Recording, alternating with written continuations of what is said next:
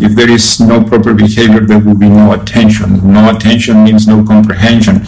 No comprehension can mean that the kid may not be making the most out of regular therapies that they are usually going to at home. So if speech is in the top, there are a lot of steps that the family has to climb. So common changes, usually within the first 4 weeks to maybe 6 weeks, behavior starts to change, especially because inflammation tends to drop dramatically, especially if it's inflammation associated with the gastrointestinal function. Welcome to the Regenerative Warrior Podcast, Doctor's Edition. One of the fastest growing regenerative medicine and anti-aging podcasts in the world. Each and every Tuesday and Thursday, I talk to the top experts to show doctors how to market, manage, and magnify their practice to help more people and make more money. Each episode is short and to the point without wasting your time with pointless conversation. Learn the skills to be successful without traveling to seminars or paying for expensive consulting fees. Are you ready? Because I am. I'm Dr. Ross Carter, and it's time to start the Regenerative Warrior Podcast now. Before we begin, you may have noticed that exosomes have started to become, say, the future of regenerative medicine. But before some uneducated or even unethical sales rep tells you that their product is the best, you should do your own research. I've done mine, and if you want to add exosomes to your practice, text the letter X to 561-962-1231. Again, 561-962-1231. On with the show.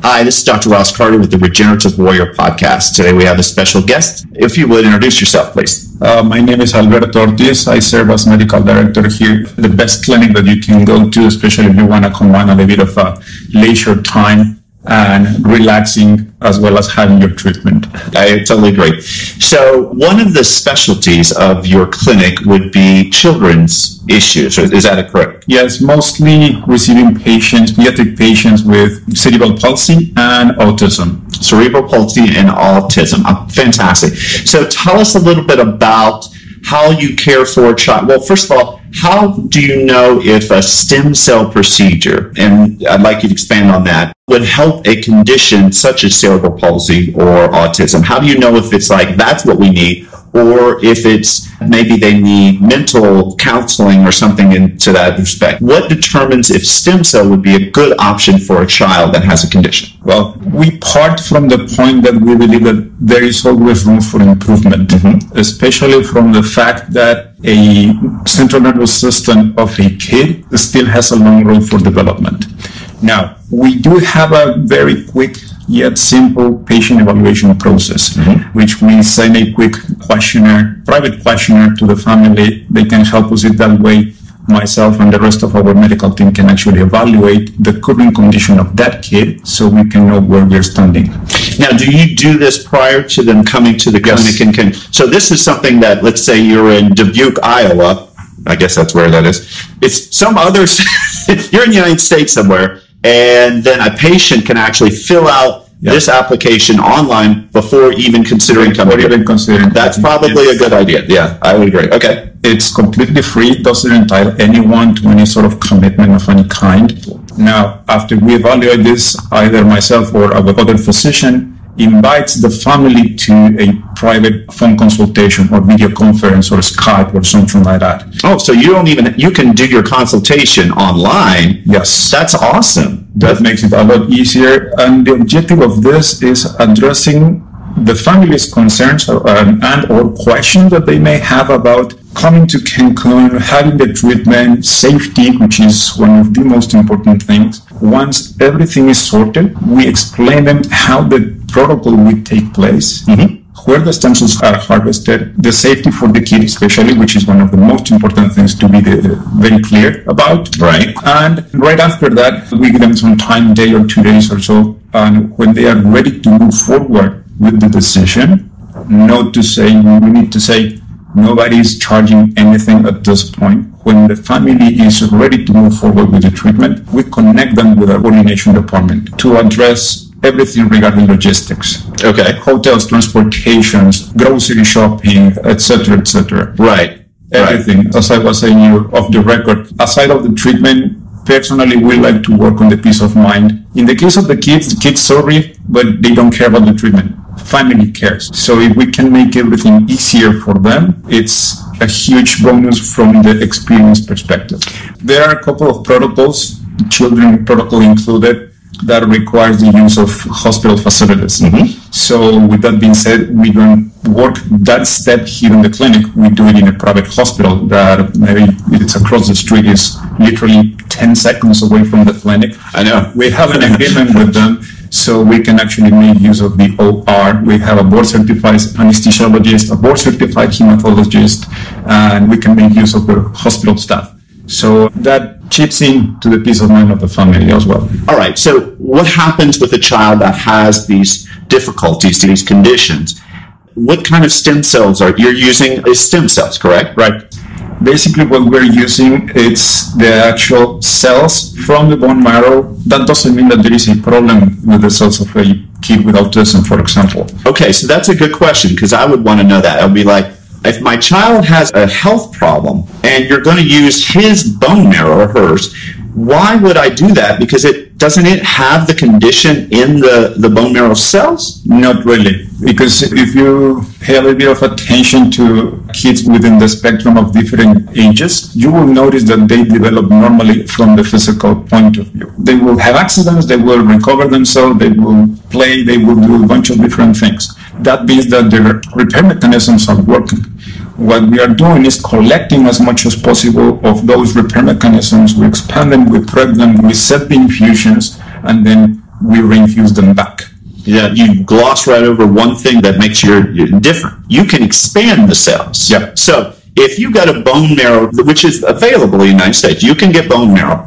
When you take bone marrow out of a child, approximately, on average, what would you say the amount of these stem cells would you get from a typical bone marrow aspiration without any additional work? Well, on average, since I always like to say that kids are made of rubber and magic, so on average, we are achieving between 1.7 up to maybe 2.2 billion cells in total. 2 billion cells? Yeah. How many of those are actually mesenchymal cells? About 10 to 11%, which is substantially like 180 to maybe 200 to 110 million cells. 210 million cells. Yep. And that's from non-expansion? Yeah, that's in its raw form. Okay, so that's how much bone marrow are you taking from that? The sample of the bone marrow varies depending on the weight of the patient. So it goes around maybe 80 cc up to 120, maybe 140 cc. Once again, depending on the age and the weight of the patient. That sounds like a lot of blood, bone marrow. Bone marrow. It sounds like, but it's more than safe within the safety margin of what you can actually get of bone marrow. Okay, so if you can get, you're saying, how many? 100 million or? Around 150, 160. If you can get that already from a child from regular non-expanded bone marrow, why would someone want to expand it then? Because if we are actually able to expand them, if the family wants to repeat the treatment a year later, 2 years, 3 years later, I already have the cells of that kid. So for the next treatment, we can skip the actual bone marrow aspiration. Okay, so the reason to expand is just simply so that they can do a repeat treatment without taking any more. But when you're doing a procedure, after you take the bone marrow, you're not using expanded cells the first time? No, not at the beginning. Okay. It's important to be clear about that, because at the beginning, it usually takes around 21 days for a proper expansion or having the first set of expanded cells. Okay, so they would first come here, they would have the aspiration, they would get a procedure, and then some of the sample would remain, and that could be expanded for later usage. For later usage, for as many treatments as the family wants. Ah, okay, so it's like an insurance policy for the health. More or less, yeah. And how many treatments does a child typically need to do to really get, I guess, maximum results? Where would you say that is? That is a very common question, but at the same time a little bit complicated to answer. It's not like aspirins or ibuprofen in which you prescribe 2 pills every 6 hours for the following 3 days. In this case, the need to repeat the treatment will be based on how the kid is progressing or is improving. There are kids that start improving within the first 3 to 6 months. There are kids that start improving maybe within the same time frame, but every kid is set in the spectrum in a different stage. Okay, so that goes back to, well, what is the frequency that's recommended when you first start? Recommended, the minimum that we request a patient to wait for the second treatment is at least 6 to 8 months. All right, so after about 6 months at least, then you reassess if they should do it again. Exactly. On average, the families that are repeating the treatment, it's between the first 12 months to maybe 14, 15 months. Okay, so most of the families are waiting a year. That's around the common decision. And how many times are they typically coming? Or is there like we have a couple of fans, let's say. Fans, okay, I like that word. That are coming for treatment, or that have been here for treatment at least 4 or 5 times, and they are sustaining, and in some cases, especially the younger kids, are gaining more skills or gaining more improvements. Let's talk about that. How do you monitor in progress of a child? How do you know if they're getting a benefit from the treatment? There are 2 ways. One is anecdotal, in which we interview the parents, or the parent refer us what the kid is achieving, or the milestones that the kid is hitting. Yes. And then there is the boring part, which is the one that we do. Before the kid arrives here for treatment, we ask the family to fill a set of questions. It is like a modified autism evaluation questionnaire. Okay. So we ask them to fill around 33, 35 questions. Okay. And that's prior to treatment. After the treatment, within the first month, we send them the first 10 or 11 questions. Okay. 3 months after the treatment, we send the second part of another 10 to 11 questions. And then by the end of the 6th month, we send the last set of questions. Note to say, the questionnaire is always the same. The idea is to try to point, based on the response of whomever is answering the questionnaire, how they are noticing that the kid is changing. Got it. That way we can measure it in a mathematical way. That's why I'm saying that is the boring part. Gotcha. But you're also doing blood work as well. Yes. Tell me about that. With blood work, we run in our patients, we run CBC CAM, 28-element comprehensive panel, 5 panel, because we had 3 cases in which families were not aware that the kid were hypothyroid. The thyroid, yeah. Okay. Sorry to interrupt the show. If you want to add exosomes to your practice and would like some guidance, text the letter X to 561-962-1231. Again, that's 561-962-1231. On with the show. We also run hormone panel for, well, not exactly kids, but teenagers. Yes. And finally, a rheumatoid panel. Rheumatoid panel is the one that we pay the most attention because it's the one that showed us some level of measurable inflammation. Inflammation, keyword for this journey. Yes, so inflammation is the bad guy in this right here. So when you're checking inflammation, what factors are you looking at? What is the factors you're looking at with inflammation? Well, by factors, if we are actually evaluating factors, we should be paying the most attention to tumor necrosis factor alpha. It's not exactly what is it called? TNF alpha. TNF alpha. Yes. So that is something that you cannot easily measure. It's a very tumor necrosis factor. Tumor necrosis factor alpha. That is the one that everybody is paying the most attention, especially in this field.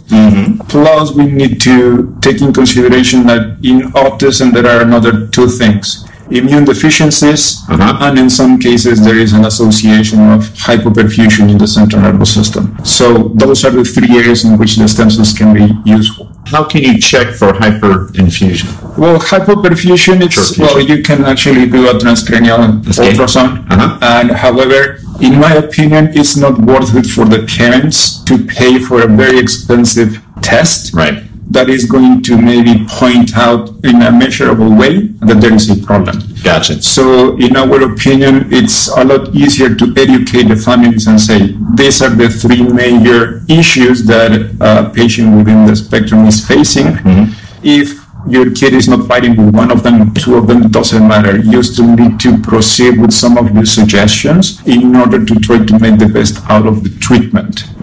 So I don't think that it's fair for a family to make all this effort of coming in here and just taking what they believe it's necessary for what they want to achieve. I think that it's very, very important to provide as many tools as they can actually adopt to push their kid to reach every skill possible, not only what the family is looking for. And so tell us a little bit about maybe some results that you've seen. Let's go with that. Oh, changes. Well, I like to categorize changes in 4 areas. Okay. One is behavior. Another one is social skills. Another one is motor skills, whether if it's fine motor skills or gross motor skills. Yes. And the last one is speech. Okay. Obviously, speech is the gold standard that everybody is trying to achieve. However, it's very important. I understand the importance of speech, right? Makes a lot of things a lot easier. If the family is looking for speech, but behavior is an issue, I will aim for behavior. For me, behavior is like the base of the pyramid. You cannot go to the top if you do not start from the base. Yes. So let's try to find a series of reasons or triggers or causes of why behavior is changing. If there is no proper behavior, there will be no attention. No attention means no comprehension. No comprehension can mean that the kid may not be making the most out of regular therapies that they are usually going to at home.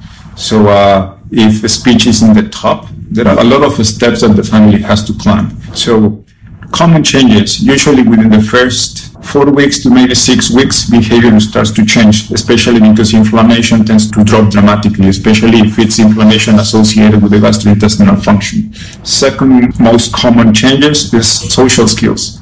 Social skills is important because at least eye contact. The more eye contact or the more attention, maybe that family can go out for a dinner, taking their kid, because you're already working behavior. Now you have a little bit of social, maybe you have more interaction, even if it's with adults usually. Third most common changes, motor skills. Motor skills is important, especially if they are in that age in which they have to start developing those skills that they can perform by themselves, like combing their hair or eating using a spoon, or maybe drinking using a straw, right? Or maybe drawing within the lines, right? Finally, the last one is not that I'm trying to discourage anyone, but it's one of the most complicated one is speech, because that is a skill that for a neurotypical person takes at least 3 to 4 years to dominate at a very basic level. If we are talking about a 8-year-old kid within the spectrum that does not have any speech, the kid needs to start dominating the motor part of the speech, the vocabulary, the controlling the fine motor skills of the mouth, and at the end, putting 3-word sentences together. Right. That makes sense. Wow. That's pretty comprehensive. That's why, answering your previous question, that's why it's not exactly possible for us to say, Mom, Dad, you need 3 treatments for your kid to be able to dominate the bicycle without training wheels. So you just start with one, and then you base the next treatment off of the questionnaires and how the patient responds, and say, okay, let's do another one. Right. But the benefit is they already have the self ready. You have the self ready. So they come back to the procedure location, and then it's a lot easier. Right? It's a lot easier. Usually the first treatment comprehends 5 days. Okay. So day one is physical evaluation. We also stimulate our patients with filgrastim, which is a white colony stimulation factor. What's it called? Filgrastim. What we're trying is like jump-starting the marrow to produce a little bit more cells. Yeah. And the half-life of the medication is 3 hours. Gotcha. Are you using anything to get the cells to go through the blood-brain barrier? We usually use mannitol, but even without mannitol, our approach as part of the protocol, it's performing an intrathecal infusion of the cells. So it gets there. So we are actually trying to bypass in a safe way the blood-brain barrier. Okay, so it's not an IV, it's intrathecal. It's 2. It's both. So you get an IV of the cells, and plus intrathecal infusion, and on the next day, well, quickly, day 1, it's evaluation, blood work, on Neupogen. Day 2, it's another evaluation and another blood work in order for us to measure how the kid is responding with the Neupogen, and another micro dosage of the Neupogen. Okay. Day number 3, we meet in the hospital. So our patient is under inhaled sedation. We do the marrow aspiration. So they're under what kind of sedation? It's using only sevoflurane. We don't like to use nitric oxide or anything like that. Are they completely asleep or what? Yes, sedated only. Is it twilight? Yep. Okay. Exactly. And right after our patients are under sedation, we perform the bone marrow aspiration. Sustaining the sedation, we process the marrow, we prep the infusions, we perform the intrathecal infusion, and the first IV infusion of the cells. Right after the cells are Right. taken. Everything, the whole process from the moment that the families arrive to the hospital up to the point that they are hopping in the van heading to their hotel is around 2.5 hours, maybe 3 hours. Okay. Gotcha. And the patient is asleep for the whole thing? Yeah, for the whole So once they go to sleep, they wake up, everything's done? Yeah, everything is done. In fact, I always invite mom or dad to go in to the OR with us to help us with the sedation process, because it's, well, at least I like to think that the easier the kid goes to sleep, the easier they wake up. Yes. Also, when they wake up, we try for them to wake up with their parents instead with a bunch of guys dressed in a very cold place. Yeah, right. And they're a child, and it's not exactly. So it's not like they can actually follow like an adult. Yes.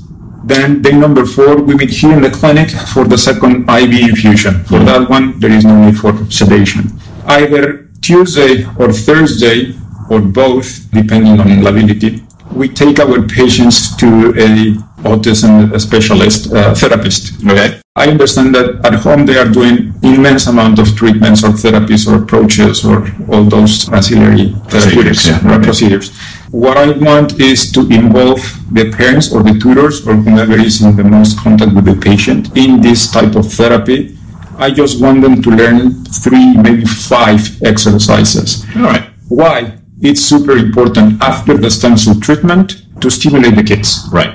Whether if it's playing memory cards, I don't know, throwing cards or drawing or running, whatever, doesn't matter. The idea is try to stimulate the kid as much as possible. The objective of reaching with this therapist is to try, obviously, to work on those weak links of that particular patient in order to start working and improving from that point on. Day number 5, this is not for the kid. Okay. Day number 5 is for the family. Final interview in which we go step by step what we did, we give them back the results of the lab work, and most importantly, we emphasize a lot on the exercises. We give them the exercises printed, so they have like homework to practice with the kid. Sure. Perfect. All right. So that's the process of how everything works. Exactly. Wow, that's amazing.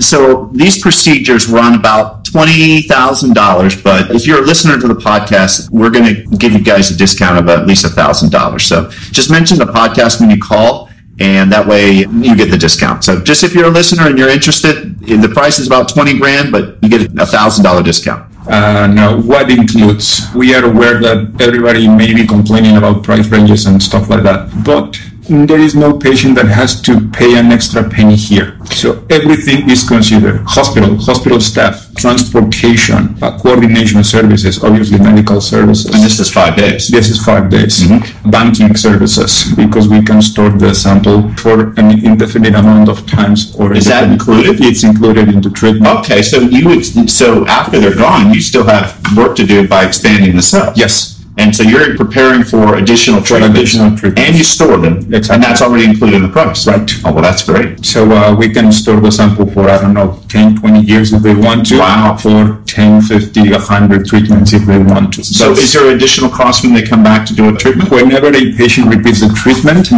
that fee or that spot in the bank is renewed. Okay. Because that actually demonstrates interest in the family to preserve the sample. Okay. If they are not coming for treatment again, but they want to preserve the sample, we design a contract for actual strict banking. Just banking. Okay. That's another story. Good. Okay. So you can bank the cells, and then they could keep coming back and get treatment. Yes. It also includes obviously the therapist, the laboratory tests, specialists, anesthesiologists, everything. Thanks for listening to our podcast. Please subscribe to be notified of all new episodes, and also like and share this to help us grow. To find out more about this speaker, become a speaker on our show, to have Dr. Carter present at your event or podcast, learn more about coaching, consulting, tissue allografts, exosomes, supplements, legal help, or how to create $1 million business card to dominate your local area, we're here to help you. Just text your name and your question to 561-962-1231. Write that down. That's 561-962-1231. Or you can go to our website at drrosscarter.com. That's drrosscarter.com to learn more. Until next time, this is Dr. Ross Carter, signing off.